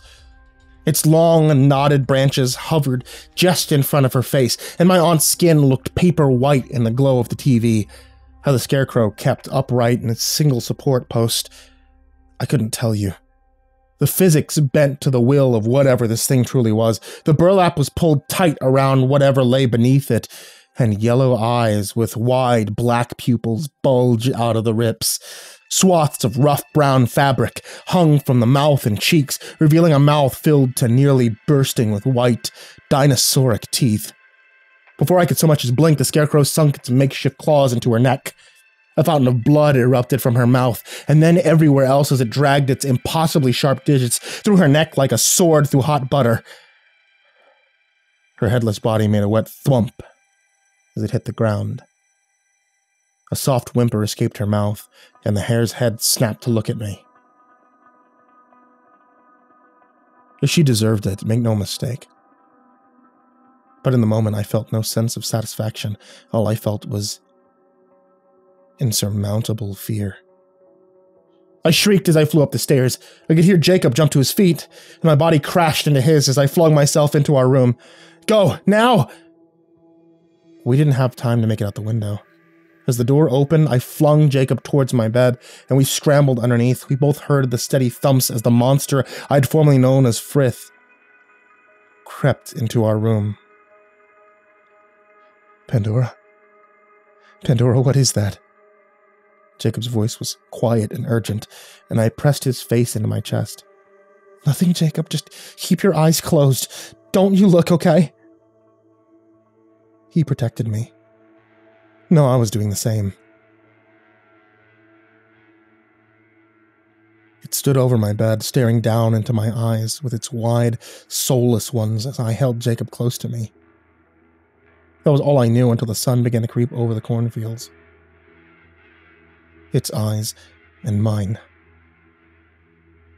I didn't know whether or not it intended for me to meet the same fate as my aunt. As dawn ran its fingers through the hills and forests of Tennessee, the scarecrow broke our staring contest. As soon as it began to move, I squeezed my eyes shut tight. It leaned down, and with a wooden claw, it stroked my right cheek. A thin trickle of blood ran its way down my cheek. But still, I remained frozen. It withdrew, and I heard the slow thumps as it retreated down the stairs and out the front door. I still have that scar. Despite the sun spilling into the room from the window, we didn't move from our spot under the bed. The terror and innocence both left my body in one great outpouring as the exhaustion of someone that witnessed a murder took hold. I pulled Jacob closer as my eyes slipped closed. The sound of a scream woke me up. It was the voice of a man, one I hadn't heard in so long. It was our father, our real father, not the ghost that had been long wandering the rough oaken floors of the farmhouse when we'd long since fallen into our beds. And before Jacob and I could fully get out from under the bed, he'd flown up the stairs and thrown open our door. His face was flushed, and his eyes were full of a vibrant sort of terror. The kind only a father who sees dark bloodstains on the floor all the way to the back door and his sister and children nowhere to be found could feel. He was alive again. Grief stamped out like a dying fire pit by fresh fear. Kids, are you okay? I hated seeing him so worried, but running into his outstretched arms felt like rising from the grave. Things moved extremely fast after that. Police were called. The farmhouse was cordoned off with yellow tape that whipped in the late November wind. The cornfield where one scarecrow had gone AWOL was stripped bare. We found a temporary home in a shitty little inn in Main Street. The sanctioned search for my aunt didn't last long. On the third day, everyone went to sleep, and when they brought their trucks back and assembled their grids, they made a grisly discovery. My father refused to tell me what had been found until I was much older. Sitting on top of the pole where Frith had once been was my aunt's severed head, her milky eyes still filled with a cosmic sort of horror, like she'd seen the very devil she preached so adamantly about. Laid out on the ground in front of it was a blood-soaked Bible. The same Bible that my aunt had made us read innumerable times. Every single line of text in the entire book was indecipherable except for one verse. So they continued asking him. He lifted up himself and said unto them, He that is without sin among you, let him first cast a stone at her. Shortly after that, we were packing things away and into boxes, and loading them into our father's truck. After some slight pressing, my brother admitted to our father what our aunt had done to us. There were many emotions, and all of them crowded over one another for center stage. Despair at losing his sister. Really, losing her in a way that death can't hold a candle to. Guilt for not seeing the bruises on Jacob or the unspoken pleas in our eyes on the rare occasions that he'd leave his room. Sadness that the love of his life was not there to advise him on where to go next or what to do now. But the greatest of these was rage. a boiling fury at the attempted murder of his children at the hands of someone he trusted. That anger has never fully gone away. We left town 2 days after the funeral. To this day, Frith's motives are still unclear to me. It's possible the Scarecrow was some sort of unorthodox protector. I'd been an only friend to it, and it was returning the favor. Maybe it was never something to be feared. But sometimes, I find myself looking up places that I've been in early hours in the morning, and Google takes me to that little village. Each time I see the slowly increasing amount of missing persons reports, it's hard not to feel that Frith was a hair of a darker color.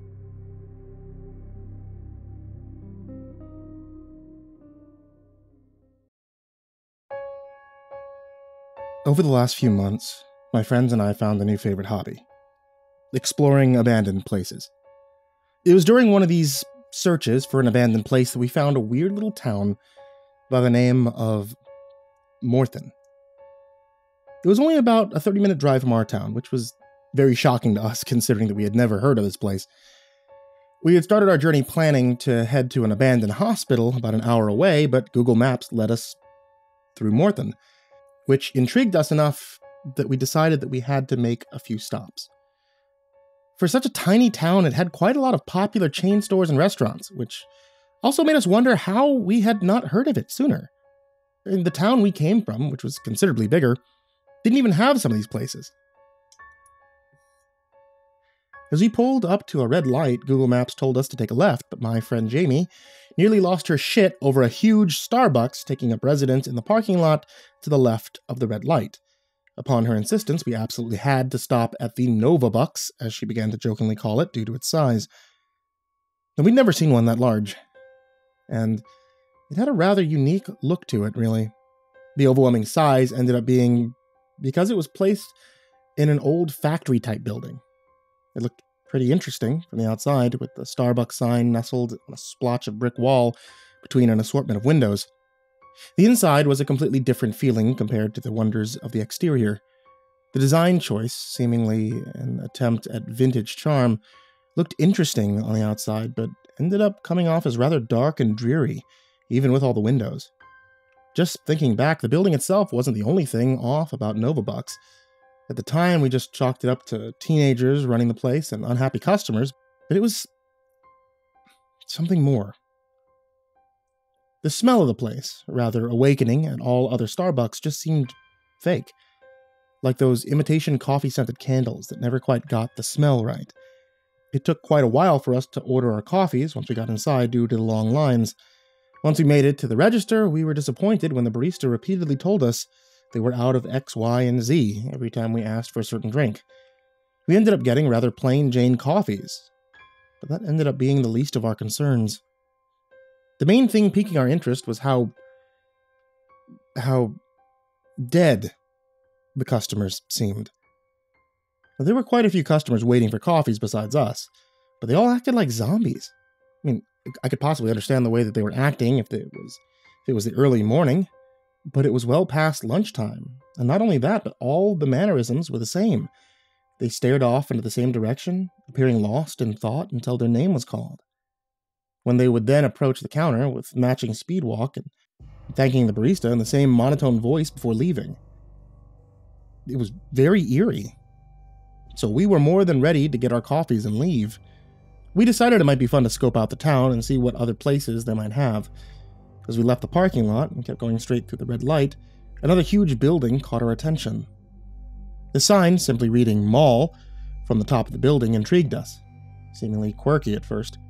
I pulled into the parking lot, avoiding a few potholes and the less than perfect asphalt. The building itself seemed in decent shape, however, so we didn't pay too much attention to its surroundings. Water filled the little craters, and probably from a previous rain, making it look like mini ponds. As I passed one, I glanced at it as I did, and I could have sworn I saw my reflection staring back at me with a sinister grin. I did a double take. But when I looked back, my reflection was back to normal.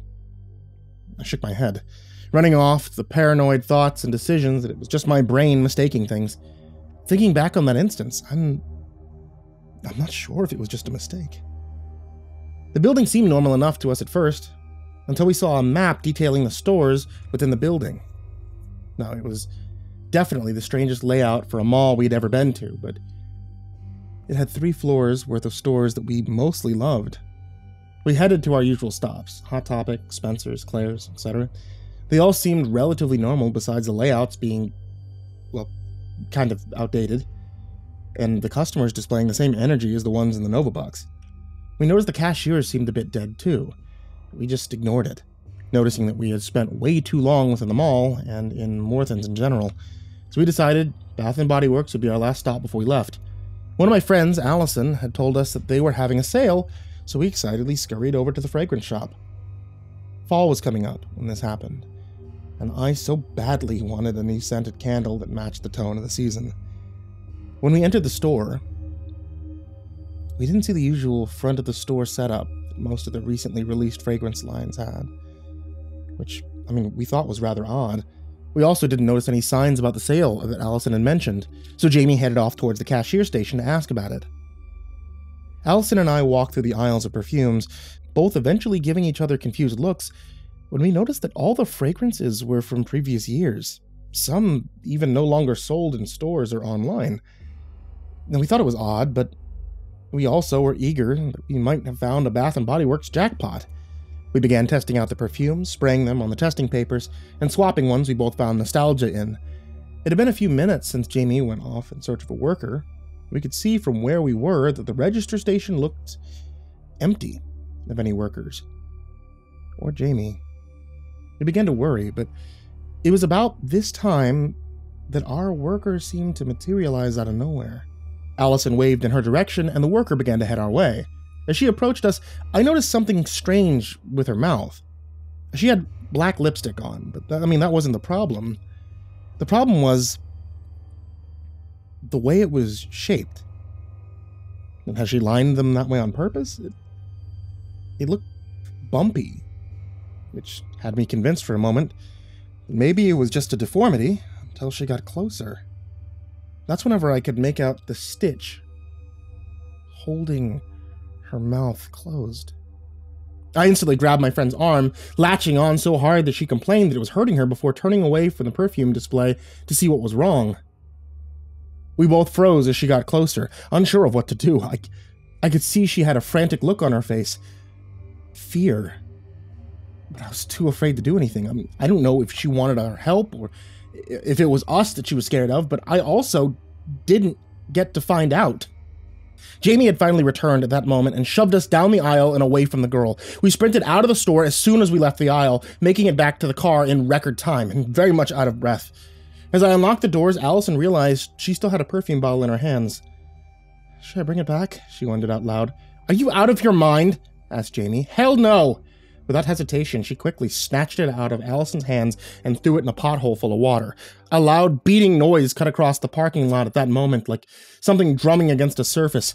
We looked back towards the front windows, looking into the mall, and saw all the cashiers that helped us today were there now, each rhythmically slamming their hands against the glass, blood spatter beginning to decorate and smear the windows, along with cracks that increased with each smash of their hands. Customers began to join the line, and I couldn't tear my eyes away from their expressions.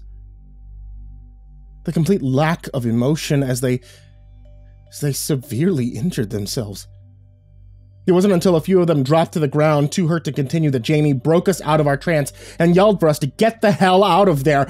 I had no problem with obliging, and so we quickly left, practically zooming out of the parking lot on 2 wheels. I didn't even care about my car possibly getting damaged because of the pond potholes, as long as we got away from that hellish place. We didn't make any more stops in Morton that day.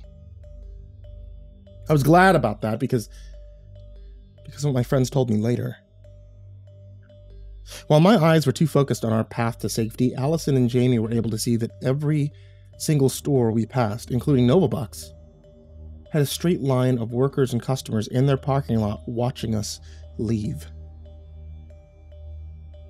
We were so shaken up about the experience that we just decided to head home instead of to the abandoned hospital. all agreeing to spend the night at my house watching movies as a distraction. I don't think any of us wanted to be alone, especially with the dead expression of the customers and cashiers as they smashed their heads still fresh in our minds. When we finally made it to my house, we unloaded our shopping bags from the car, placed them on the dining room table rather carefully, afraid of any artifacts from the horrible place. After going through them, we were shocked to find that all the items we bought were damaged and dirty, like they were items that we would find in our normal explorations of abandoned places that were taken care of. The items smelled like rot and mold, so strong that it made us gag. Stark contrast from how we saw them in the store when we bought them, which might have been the most confusing thing about the whole experience. I mean, even if Morton didn't seem to exist, we'd still brought things home from there, things that didn't make any sense. It was while we were discussing how we ended up with these damaged goods that Jamie suddenly sprinted out of the garage door into my car. She came back in covering her mouth in an attempt to not throw up. She held her Starbucks cup in her hand, held out as far away from her face as her arm could reach. She'd forgotten about hers in the car when we went inside the mall, and Allison and I had drunk the rest of ours while window shopping, tossing the cups into one of the trash cans inside the mall. While remembering us finishing our drinks made me gag as I looked at Jamie's cup, which was just as dirty and outdated as the things that we had brought home from the mall. Well, that wasn't what was making Jamie and I nearly throw up, however. The contents of the cup. A dark brown sludge with chunks of something floating in it, the cause of us nearly upchucking on my dining room tiled floor. Allison, always the less squeamish one of the bunch, took it out of her hand and brought it over to the kitchen counter, careful not to spill or drop it.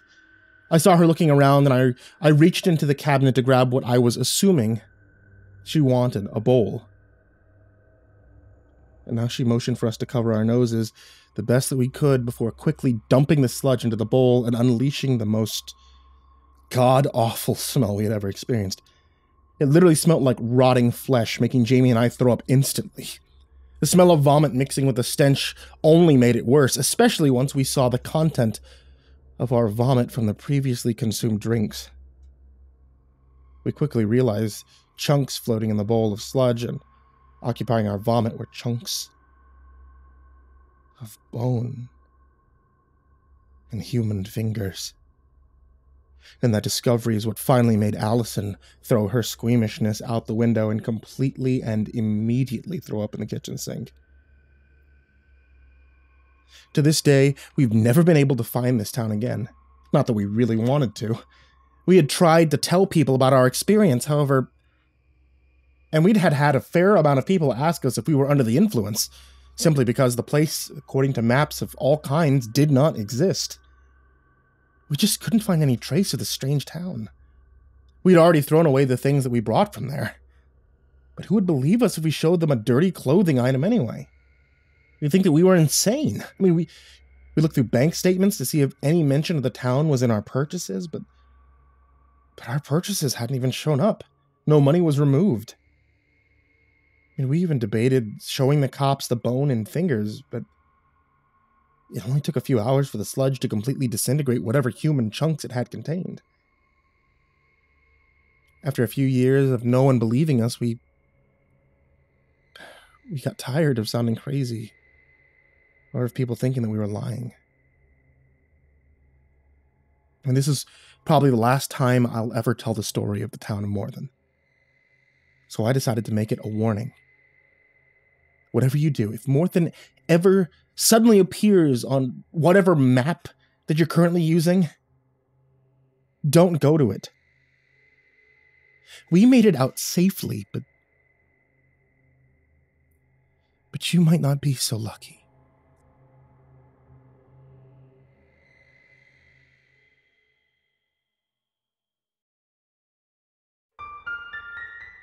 Who among us wasn't horrified to find out that there was a mass of plastic and garbage roughly the size of Texas floating around in the Pacific Ocean? And of course, none of us would have suspected that in the midst of all that trash, the plastic, and the toxic waste, something even more sinister was brewing. and coalescing.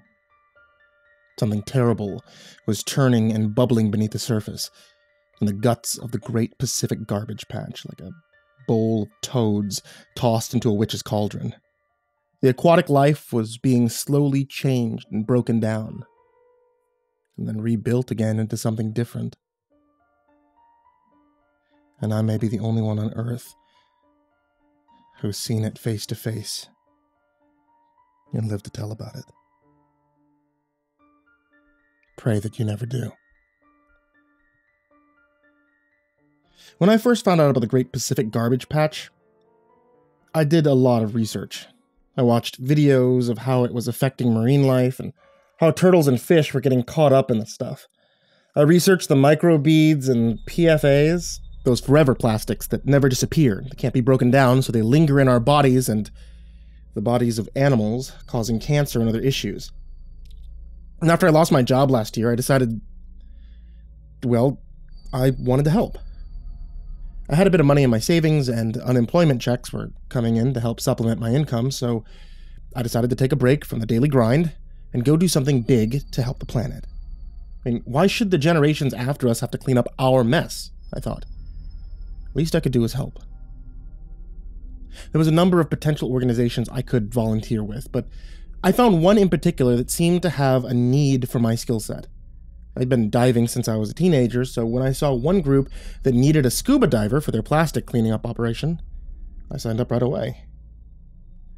Months and months of training and hard work later, I found myself standing on the deck of a large vessel heading out towards the heart of the Pacific Ocean. I was one of the only few greenhorns, as they would call us, who had never really been out on an operation of this magnitude. Another diver had been training me to do the sort of work that would be expected of us.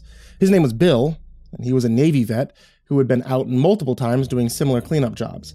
Despite his hard gray eyes and stern gaze, I found out he was a pretty nice guy once you got to know him. The term teddy bear was used to describe him more than once, as if to alleviate my noticeable jitters, although I had yet to see that side of him. I got the feeling that he could always tear your heart out in an instant if you made a mistake that jeopardized someone's safety, so I was always on my toes around him. "Once we get out there, I need you to listen to me closely," he was saying on the 4th or 5th time. "Any miscommunication could be the difference between life and death." "I know, Bill. Come on, man. You told me this like 10 times. Relax. Enjoy the view. See the dolphins down there?" The silver sheen of their dorsal fins could be seen breaking the surface of the water occasionally, as they hopped on the waves alongside the bow. "I was in the Navy, kid. Seen a lot of dolphins," he said, his gaze telling me that he wasn't impressed. "Now if you spot a sea lion, let me know. Seriously though, I'm just trying to make sure that you get back safe, Jake. Just listen carefully when we're out there, okay? Watch for my hand signals. Do exactly what I say when I say it." Okay, I get it." I listened to him lecture for a little while longer, and then we went down to the galley for dinner. By morning, we would arrive at our destination and the work would begin. What we didn't realize was that not all of us would be making it back. "Make or break time, Jake," Bill was saying as we prepared to drop backwards into the water from our dinghy. Our wetsuits were on and our scuba equipment had been checked and double-checked. The water looked dark, almost black, so far out in the depths of the Pacific. The gray, overcast skies made it seem even more so. Nets were being drawn across a vast stretch that would capture plastic and garbage, but only at the top few feet of the water level. Below that, the fish and other aquatic life would easily be able to escape beneath. The system had been devised so that no marine creatures would be killed or injured by our nets. Our job was to ensure that it was working as it had been designed to function. "Okay. 3, 2, 1. Dive, dive, dive," Bill said, and we dropped backwards into the water. I was slightly nervous, but also excited as we dropped below the surface and got our first look around. Our equipment was designed to prevent any of the microplastics or other contaminants into our equipment, but there was still a risk diving into the water out there. I mean, who knew what nasty shit could be floating in the Great Pacific Garbage Patch, after all? We'd find out soon enough. The huge nets were slowly drawn around the chosen area, creating a loop. The nets tightened, bringing debris together in a circle so it could be pulled up into the boats. As we watched from beneath the surface, we were told to try and monitor for wildlife getting caught up in the nets, and to attempt to free those creatures if possible. I saw a sea tortoise getting stuck up at one point, and untangled it with an effort from the nets, setting it free. It swam away without looking back. The technology worked as efficiently as could be expected, and pretty soon everything began to coalesce into a central area called the collection zone. There, the nets converged into a sock shape so that the debris could be brought into the boats. I stayed towards the periphery, careful not to get caught up in the closing loop of the inner nets near the collection zone. And suddenly I noticed something in the netting around me. It was a strange-looking creature. Like a black worm of some kind. At least that's what I thought at first. But then I saw it was bisected in places, split like branches on a tree. But the tree branch things were moving. They were moving towards me. I suddenly realized that this creature was closing in on me, and it was made of many legs and crooked appendages. Spindly, thin, knobby, long legs. They were so strange looking I'd mistaken them at first for oil slicks, seaweed, or some other kind of debris. I tried to hand signal Bill, but he didn't notice me at first.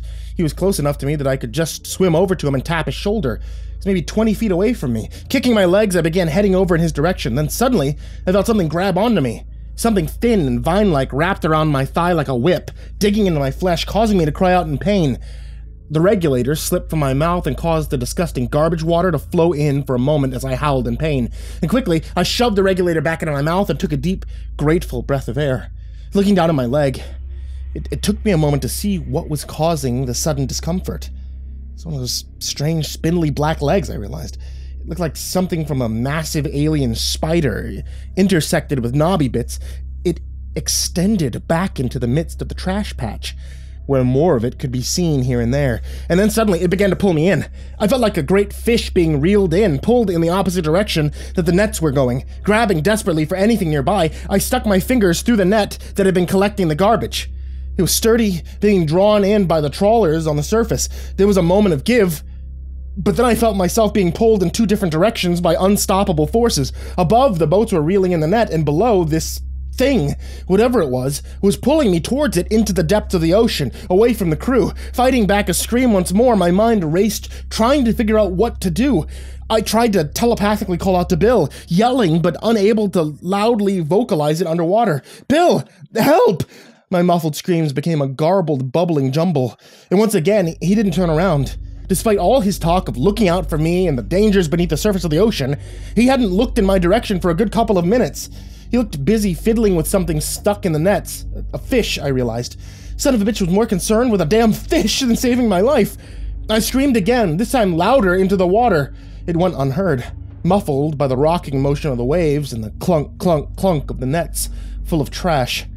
I had a knife in my pocket, so I reached down and I grabbed it, wincing at the pain and looking up desperately to see if Bill had noticed me struggling yet. He hadn't. My hand dove down to my leg, and with a serrated knife I began to saw at the wiry tentacle arm which held me. It felt like I was trying to cut through a steel cable. It only tightened further until my leg felt like it would be squeezed from my body. Holding onto the netting, I began to feel my fingers slipping. Desperately, I clung to it with every ounce of strength I had. The thing pulling me was so strong. More of the tentacle arm was slowly finger-walking towards me, coming from a singular direction, I realized. And then I saw what was at the center of it. A great, black, spider-like creature was slowly making a course through the trash, heading in my direction. Unlike any ordinary spider, this creature was massive. Had a countless multitude of long, spindly legs. It strode along the surface of the net towards me, and I saw it was made up of those individual strands of oily vines. It was as if this creature was a scribbled monster drawn in black marker by an angry child. It made no sense. It hurt my brain just to look at it, and panicking, I tried desperately to unwrap it from my leg, using the knife to try to dig between the layers of it coiled around my thigh. He was unyielding and impossible to dig past the surface or even get a millimeter of give to try and unwrap it. The thing felt like a steel coil as it squeezed and bit into my flesh through the wetsuit. I screamed again, this time not for help but out of sheer agony. the pitch of it rising and rising as the regulator fell out of my mouth yet again. This time, though. This time it wasn't an accident. The coiling black vine grabbed the mouthpiece and pulled it away from me, out of my grasp, yanking the hose free from the air tank with unbelievable force. The spider creature was getting closer, now dropping down beneath me, and desperately I tried to swim to the surface, no longer thinking, just panicking and screaming as the thing wrapped tighter and tighter around my thigh. Bill was suddenly there below me. I realized with a moment of relief. He immediately began to pull on the tentacle leg, dragging me down from below, trying to create slack so I could try to unravel myself. It worked! With the sudden break in the creature's strong grasp, I managed to pry the coiling length of it from my leg with the knife, and I felt a rush of blood and oxygen go through my limb as it throbbed and prickled with pins and needles. After a few moments of desperately unwinding and unraveling it from my leg, I was finally free. But Bill was another story. Right after he freed me, the thing wrapped itself around him like a huge squid with a fish for a meal. It embraced him with 1,000 arms. It dragged him downward with the black, oily tentacles. His wide eyes looked terrified, and I heard his scream cut through the water and rise, bubbling up to my ears. I tried to swim down to Bill, but he was suddenly too far below me to be seen clearly. He was disappearing into the black depths of the ocean, I realized. My heart beating fast with fear, the appendages, which had been slowly maneuvering towards me, began to head towards a new target instead, the one down below, to Bill. The poor man was being dragged down to the dark blackness of the ocean. Kicking with my flippers, I raced down to try and save him. I managed to descend with an effort for a few moments, but then quickly lost sight of him, and more importantly, I lost my nerve. With no air and no sight of him, I had no hope of catching him. Not to mention there was no way I could fight that creature by myself. Suddenly, the imperative need for air hit me, and I began to swim up towards the surface. Tentacles of the creature were connecting it from the dark depths to the garbage patch, as if feeding off of it, taking nourishment from the poisonous mass. I mean, Bill could hold his breath for a long time. Perhaps we could still find him, I thought to myself foolishly. Even by then, I knew he was a goner. I swam back to the surface, and I took a gasping breath of air, calling for help as I still felt terrified at the black tendrils floating nearby. Now I knew how quickly it could move and how strong it truly was. And I was more afraid than ever before in my life as I thrashed and I screamed at the surface, calling out for help. By the time the boat got close enough to pull me in, it was far too late for Bill. The official cause of death was ruled a diving accident. But I knew the truth. My attempts to tell others what had really happened were met with ridicule and remarks on how I hadn't been prepared enough.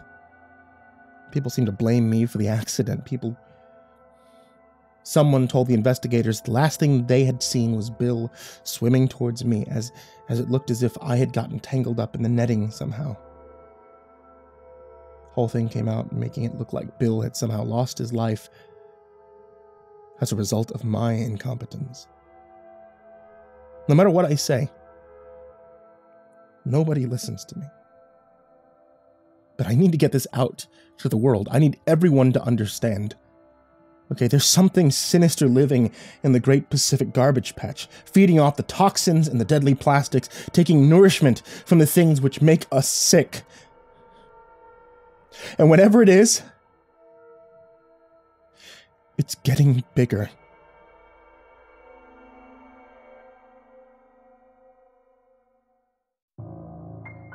Hey there kids, it's me, MrCreepyPasta, and I wanted to tell you thanks so much for watching tonight's video or listening to tonight's episode of the podcast. For those of you that want to hear more than just me, there's also a new app out called Chilling.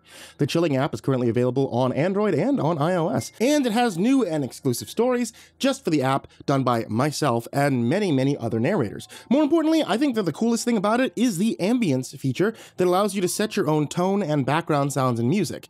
As the app calls itself, it's a more intense way to relax. And as always, I want to give a big thank you to all of my contributors on Patreon. You guys are the real MVP, you guys keep the lights on here, and allow me to do a whole bunch of cool things like exclusive stories, and a very special thank you to all of the big skeleton patrons, such as Jordan Alexander Sanchez, Brian Arce, Bobby Karman, Stephanie Butler, Tristain Pelton, Chance Burnett, Diana Kraus, Mask Note, Rashad Collins, Joshua Mullen, Zavium, Dan Pham, Matthew McNeese, Shelly J, Ben Spates, Anna Storm, Jeremy H, Raltizal, Nana, The Morgan, Diamondella, MeltedLake, Tolly Sue, William King, Reaper 61167, Darth Miver, Micah Ortiz, Satanic Aries, aisodoehtraed, Nessie, Parafa Panda, Bardo Hawk 764, Melancholy Corpse, Ferb, Lambda M98, Harley, Billy Morrow, Sashi Suzaku, at Grizzly Olsen Pro, Caden the Spooky Boy, Zane Nightshade, My Body Sounds Like Rice Krispies, Lord of the Weebs, Jay, Miss Exandra, Suji Campbell, Stricken, Azarine Fox,